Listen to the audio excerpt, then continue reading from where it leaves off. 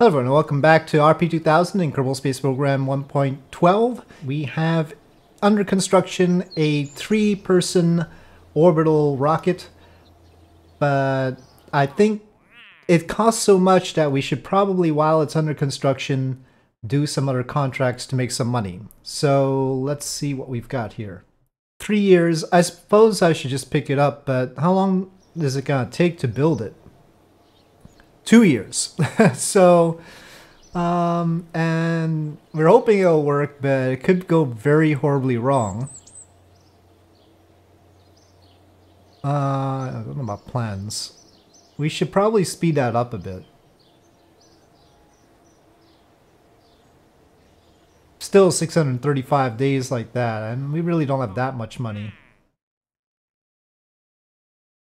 Ooh, this satellite, position a satellite in specific orbit around the sun. That seems high. Let's not do that. Tundra orbit around Earth, that's not too bad. Stationary orbit around Mars. It's got a lot of duration. Well, let's pick that up for the money. Adjusting Serenity Sea, I don't know if that's even possible. But let's just quickly do 2 Tundra orbit satellites. It might be harder than I think because of the exact location. But at least that'll net some extra money. Yeah, we should get a boost to the value of this, I think. And for space station, let me make a note that we should just change how much value those have. I think that's fair. Okay, but let's try and do some Tundra orbits. It's just antenna that can generate power. Nothing too special. No legs necessary. Interplanetary comm dish might be good. I don't know. Let's see. Just for show, maybe. Now we do have to remember to have some backup batteries. Ooh, that's pretty big. Well, maybe we should rethink how this looks. Well, that looks like a pretty legit satellite to me. Well, we don't have a pad limit or anything, otherwise we'd be over 40. Build 2. I just need money, darn it. I guess I have to upgrade the VAB to get more parallel build slots, right? Alright, well, let's continue building the crewed mission while we're actually trying to launch this, at least. Does it have the orbit line? I don't care which one I go for, the yellow or the purple. Either way, we're going retrograde. Either we're going slightly retrograde south, or we're going slightly retrograde north. I guess we'll go for yellow first.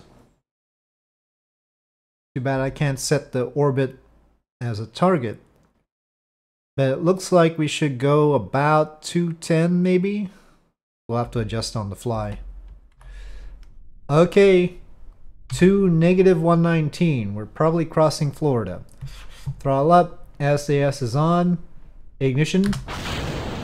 We have all 4 engines. And launch. 210. Well, realism overall still hasn't found a way to stop us from doing this. Let's see now. Well, descending node is going down. Okay, staging. Ignition failure on the SE 2006. Darn you. Is that like if we could reignite activate engine again? Oh, aha, we can do that. Take that, test light. Periapsis there is 465. Timing might be a little bit off, so we can't get exactly 0 or anything. We do have to worry about comms along this trajectory though. Eventually, Florida's not gonna talk to us. And then we're over the Pacific Ocean, where nobody is gonna talk to us. Okay, staging. I'm worried about comms. Oh, we picked up we picked up Quito, so we're okay. Well, we're okay with 465. It's just we need 465 to be down there. Guess it's getting down there. Okay. Nope, sorry. I didn't mean to reignite. Yeah, it's just about right. The apoapsis is right down there. It's a little bit higher than we wanted, but it's probably okay. Now, do we have any comms down there? Uh-oh. There's that McMurdo station. There's the Troll station, but I think we'll have comms through McMurdo. Okay, we have McMurdo station. I guess we should plot this, just for timing's sake.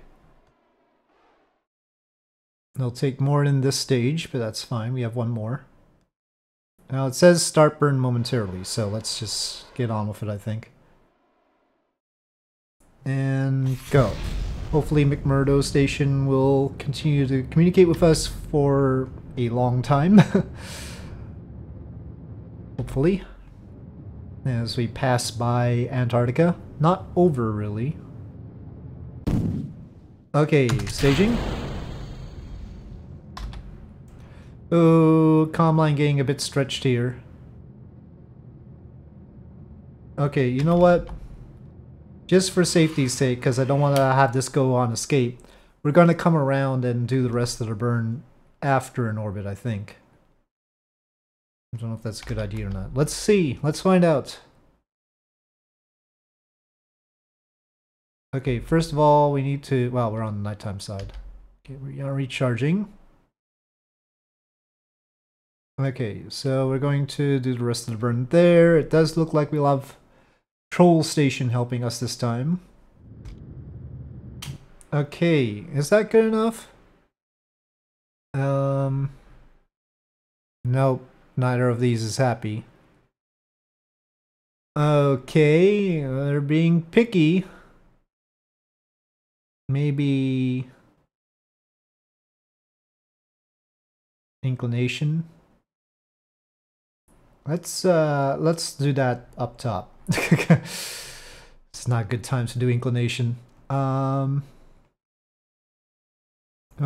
we'll try whatever that is. One ignition failure. Well, it looks like it's holding anyway. We could shut off the opposite one.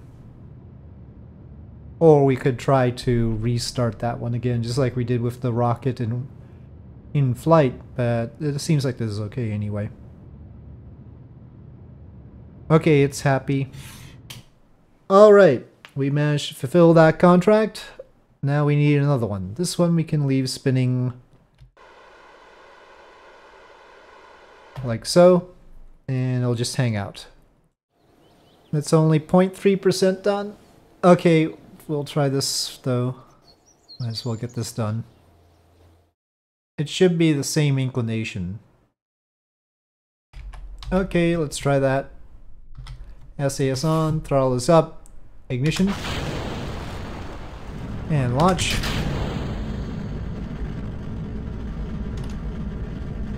Aggressively turning towards Florida.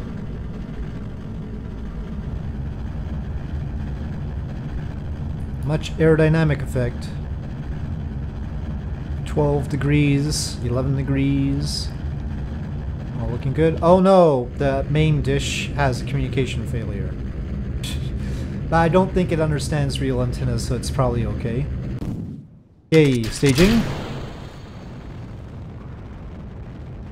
Might as well get rid of the fairing now. 4 degrees.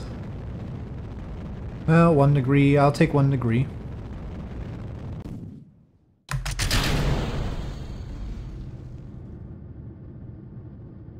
Well, I don't mind the sending node being right at the periapsis there. I still want our apoapsis to be down there in about 465 kilometers, so I can't get quite that high this time. I'll take what I can get there. Okay. Oh, we're late. We'll have to do that 2 goes anyway.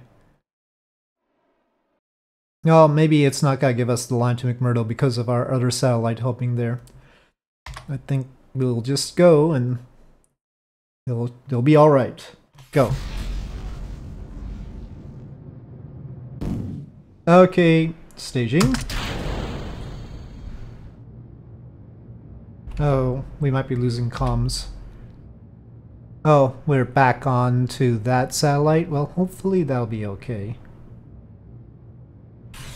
Okay, don't do it. Don't do it. Oh, not surprised. It's not satisfied with that. We went too far. We are out of phase with it. But also, we probably need to lift that periapsis. Yes. Yes, we do. So let's just do that. And we'll do that up there. Okay, that is what we will do. It's a little bit off, but hopefully it'll be close enough for it. Okay, it's satisfied with that. Alright, we have our 2 lunar... sorry, not lunar. Tundra orbit satellites. The most important thing is we got the money. Let's go back to Space Center.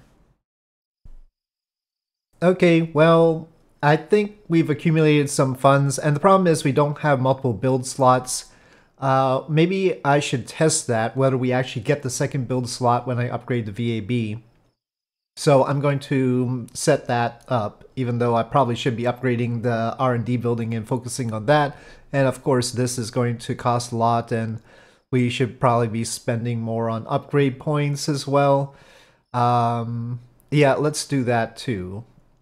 The good thing is that if we recover the pod, we'll get some of the money back. But not much, so... Okay, 4, what does that get us? 552. I would like to be able to complete it in a year. So... I don't think I'm going to be able to do that. 491 days we'll have to do. Technology-wise, we've got some points, and that's not going to cover the time that this takes to build, so let's see. Heavy rocketry, well, we get nice big engines like that. And we're going to need them. Of course, this crude launcher is our biggest launcher so far. Okay, I think I'm just going to go ahead and unlock flight control. We can't get the high tier stuff anyway. 149 days. Well, that should be about right. We're skipping this Mars window. We'll just focus on this, because, you know, if we don't have 2 build slots, we have to dedicate ourselves to one thing for now. Actually, if I had started the VAB upgrade earlier, we might have been able to make use of that Mars window. Oh well. I don't know, would there still be time? 56 days, maybe. 27 days to finish the VAB upgrade, if we get the second build slot. We need a Mars probe in 30 days.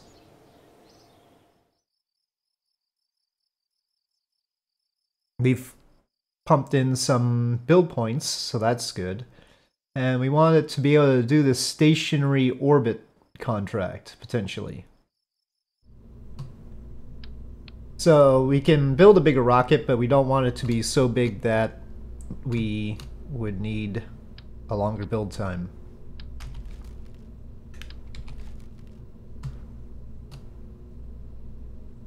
Okay, we'll get better solar panels. Not that big. These are pretty big too.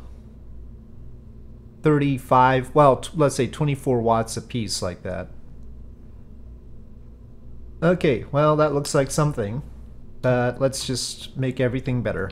We definitely don't need this arrangement anymore. So that's gotta be our capture and getting into the right orbit engine. I think it's prudent to make this a little bit longer. I'm trying to put excessive margin on here.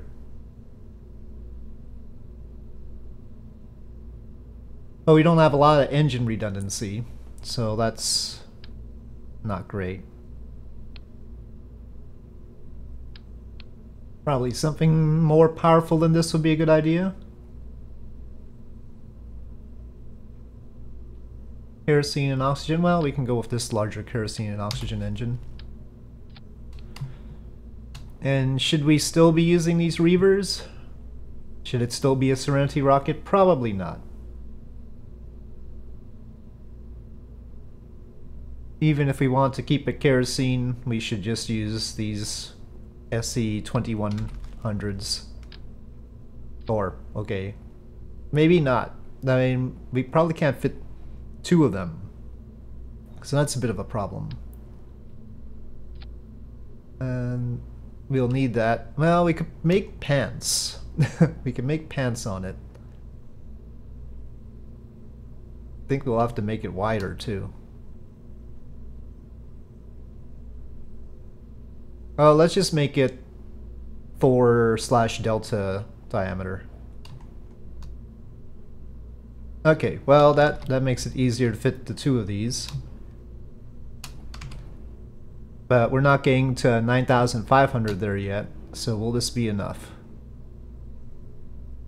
Oh, we're going too long, 36 days. We need it to be shorter. I guess we could finish up orbit with that stage. Also, this stage has gotten too long. It was only supposed to be a 3-minute stage. We could overburn it a little bit. Its thrust-weight ratio doesn't need to be like this. Maybe more vacuum-optimized engines would be good. It's not too bad in vacuum, though. We could use a few of these 2006 AVs instead. They're a little bit more expensive by thrust. Tilt them just in case one fails. They have a 5-minute burn time, we might as well use it.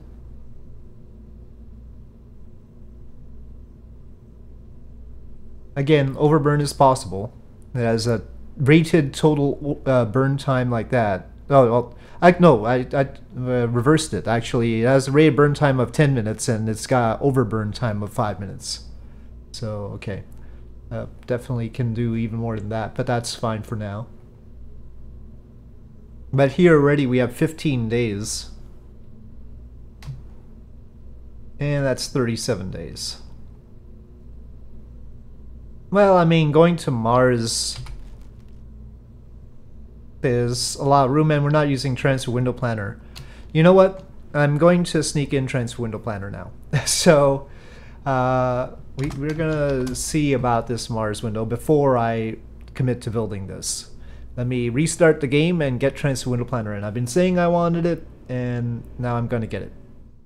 Okay, so now let's see. Transfer window planner to Mars. We definitely need an insertion burn. We don't have to have it that low, but let's just see. Okay, so well, gives us 33 days. Well, it's better. It's better. All right, we'll go with that. But the real question is whether we really have the 2 build slots or not.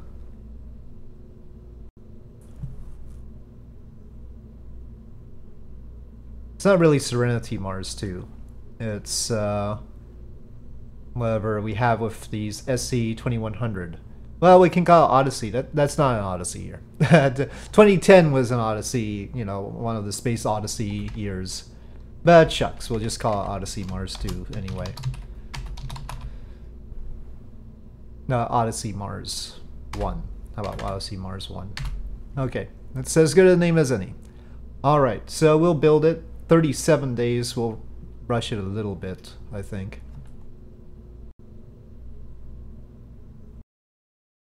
If it's building. It says estimated. It doesn't seem like I have a second build slot, does it? Well, I think I have to do maybe. Oh, we have to put build points in it. Phew. Okay. There's possibility here, but we have to have this. Okay, fine. We're going to move that one to the second build slot. So much for the benefits of having another build slot. We have to put more money in, but at least, you know, we can catch up to the build points in the first one easier because it's like double the rate as long as it's lower than the first one. Okay, so it's working. And I'll rush build a little bit. And we'll take that. Not the benefit I was looking for, but it's something. We'll work on that. Okay, let's launch this Mars mission. I feel like it's not giving me quite the numbers I'm used to here. Maybe I'm just missing it. Didn't there used to be another number? Oh well. Okay, anyway. We'll go when we can go. 13-hour rollout time. That's what I like to see. Okay, well, let me just double check our comms. Seems prudent. Could have probably done it earlier. Interplanetary comm dish. It is X-band. Lots of transmit power. Ooh, you know what? That's a lot of extra transmit power. I don't know if this is going to have enough power with the solar panels that we have. That's only when it's active. It'll be fine most of the way, but I think that might be a problem once we get over to Mars. Let me roll this back and reassess that. How did we even get by before? First of all, dish-wise, yeah, it's probably our best. Tenet planning, ESN, Mars. Let's say not quite max distance. Seeing if we can get down to, well, that's 64 watts. Oh, that's Earth. 24 watts only at apoapsis. Maybe we should try not to be at apoapsis. That's too much right now. Says that we still have a connection at 250 gigameters. It doesn't get any extra distance really. Going from 40 to 41 doesn't help us to go from 310 to 320, so let's just go to 40 and keep it like that. That's right about 42. That's pushing it though. Nope. 315? Nope. 312? Nope. 310, yes. So we might as well just keep it to 40. 39? 39 is still okay. How does this math work? And is it doing it right? It seems to, it says 40.8 and then 48 decibel milliwatts here. Still seems to be doing 48 decibel milliwatts somehow. I think it's doing something wrong. Now it's got 38.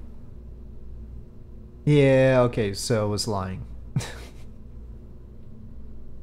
Now it's not giving me any connection at all, no matter what. Okay, there we have. There we don't. 44, no. 46, yes. But that's only at 220. You lose it at 300. 240... 250, no. 240 is the best we can do at 46 decibel milliwatts. I mean, it's possible that under standby it'll be alright. But at least this way it's a little bit safer. Okay, we'll go with that.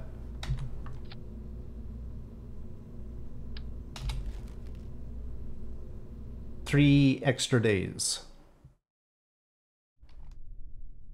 And after all this, it might all just go wrong because of an engine malfunction. Okay, daytime launch. SAS on, throttle is up, ignition. We do have two engines here. And launch. And up we go. Through the clouds. And beyond max Q. Okay, we have a space-like apoapsis. And separation at ignition. And fairings. Okay, those flames seem like they need fixing.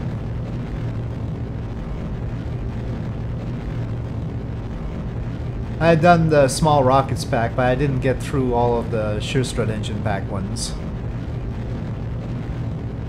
We really do need extending solar panels. And I suppose I should do something about that and add a new model somewhere.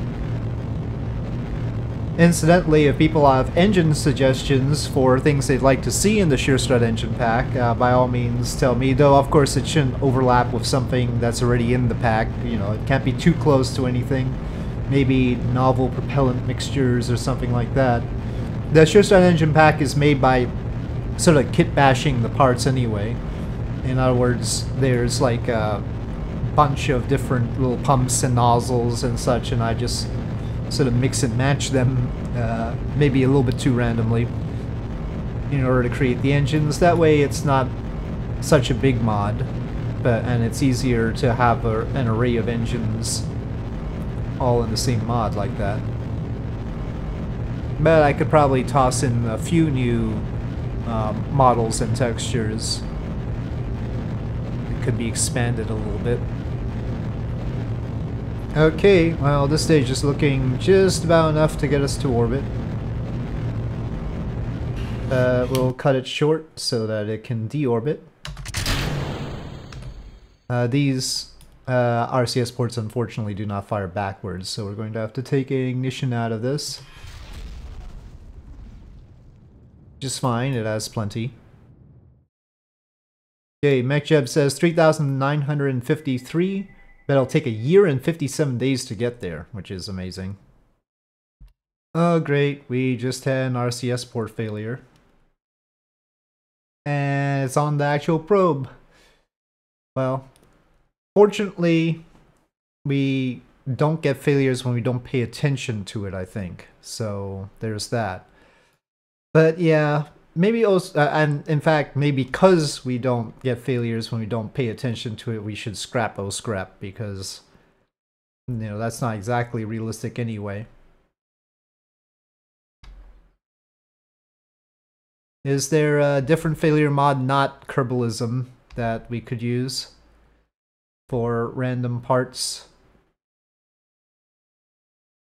We just have to tweak the numbers to make sure that the failure rate is reasonable. I don't mind having failures. It's good stuff, especially on crewed missions where we have engineers to fix parts.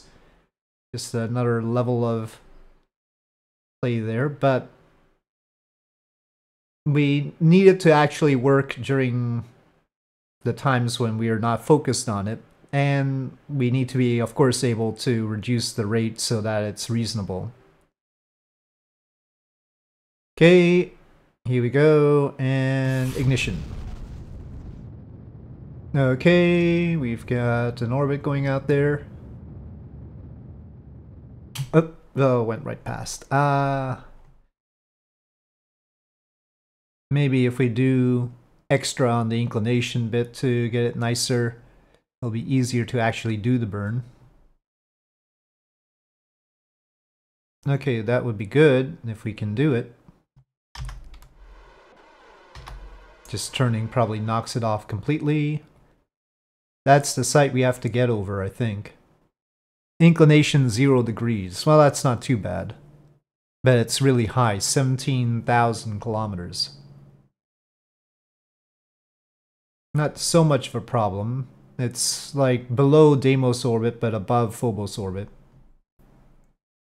Okay, let's see if we can do this. Ignition failure? Well, I guess there goes that stage. Okay, fine. Be that way. Next. Okay, well, that'll have to do for now. That's pretty good. We just need an SOI change alarm. Not that SOI change. Let's just add a maneuver in here after a whole year and get that maneuver. Okay, so that's when it arrives. We are recharging. Got one RCS port messed up. That's an okay orientation. We'll see if it survives. So we've got a probe that is supposed to get into a stationary orbit of Mars that's very peculiar. And next time we are going to try to launch our 3-crew vessel to orbit, which is very expensive, and we'll see how that goes. So with that, thank you for watching. Hope you enjoyed this video. If you did, please do press like. If you have any comments or suggestions, please leave them in the comment section below, and I'll see you next time.